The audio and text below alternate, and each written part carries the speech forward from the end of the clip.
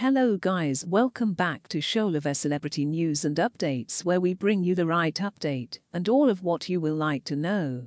If you are new here, or if at all you are just passing by for the first time, please take some minutes of your time to subscribe, like, comment and hit the notification button so that you will not miss any of my uploads. A United States rapper named Kodak Black was confined in South Florida on Thursday on cocaine possession charges. According to the related press, the rapper, also known as Charge Capri, was recorded as a detainee in the Broward Province prison on Thursday. According to the prison records, Black was blamed for improperly stopping his vehicle, cocaine possession, and altering with evidence by the Manor police. A police officer watched a black Bentley SUV stopped within the 600 piece of Northwest 47th Terrace. Black was claimed to be sleeping while he was on the wheel when the officer drawn nearer to the SUV vehicle. A solid odor of burnt cannabis was expressed to be coming from the vehicle. The officer opened the SUV's entryway and closed it off.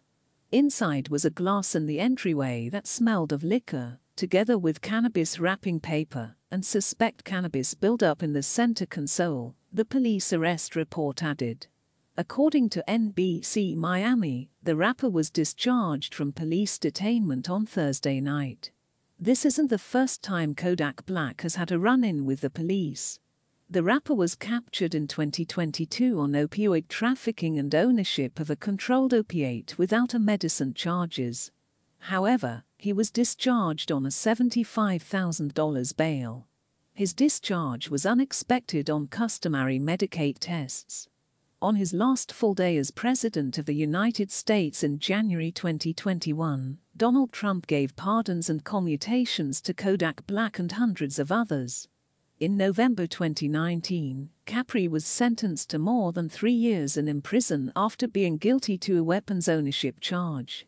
The 26-year-old vocalist picked up introductory acknowledgement taking after the discharge of his 2014 tune No Flockin'. Thank you for watching to the end. If you have something to tell us about this video, leave your comment on the comment section below.